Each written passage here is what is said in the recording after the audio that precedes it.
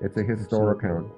You know, it does, it may use, it certainly uses figures of speech. It certainly uses, it uses symbols. So, for example, Adam and Eve were naked. Well, for that, their nakedness was literal. They were literally naked. They had no clothes on. But the nakedness is also a symbol of their innocence.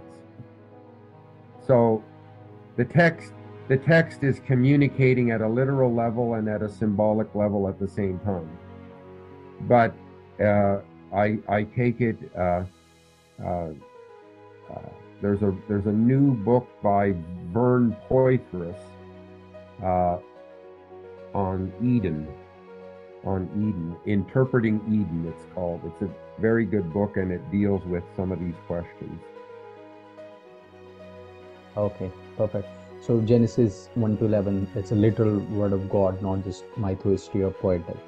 Yes, and there Absolutely. are people now. There are some scholars. There are some archaeologists who are even showing archaeological evidence for some of the things that have taken place in Genesis 1 to 11, like the Hmm. Tower of Babel, and I mean, it's not. It shouldn't be hard to believe in a universal flood. Every nation in the world has a flood story.